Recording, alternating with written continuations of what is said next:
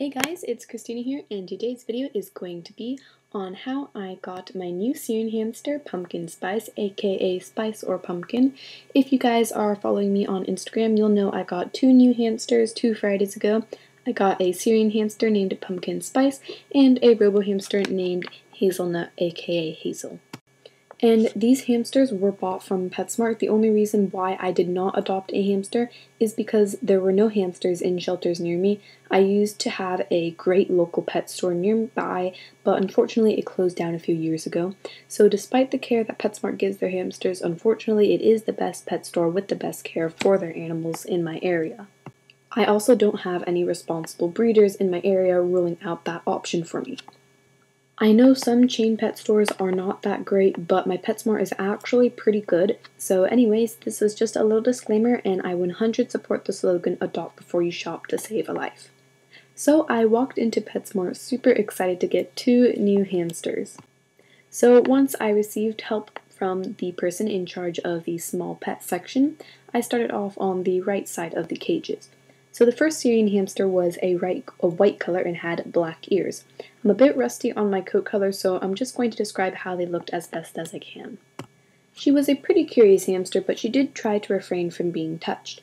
The next one was the original color of Syrian hamsters, and she definitely did not want to do anything with me or my hand, and would try to stay away from my hand as far as possible.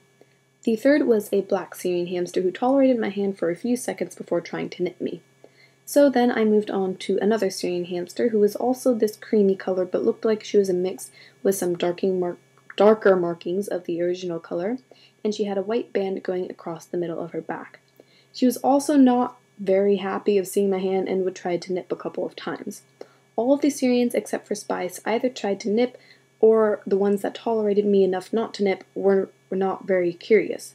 They felt very light in my hands and took the first opportunity they could to get out of my hands. Spice was the 4th Syrian hamster I got to, and she didn't display too much curiosity at first since she had just been disturbed from her nap, so she was still kind of sleepy. I pet her and she didn't shy away from my hands too much. She was very chill. At first I thought that was because she had just woken up from her nap, but I later learned that was her overall personality. She displayed some curiosity in my hand, but seemed to really enjoy some scratches I gave her. Once I rustled her shavings around, she became much more interested. When I picked her up, she didn't feel light, but instead made herself very comfortable and enjoyed some rubs from me. So of course I decided on my new snuggle buddy. So there is the video explaining how I got Pumpkin Spice, my new Syrian hamster. As always, thank you guys for watching. I hope you enjoyed the video, and I'll see you guys in the next one. Bye guys!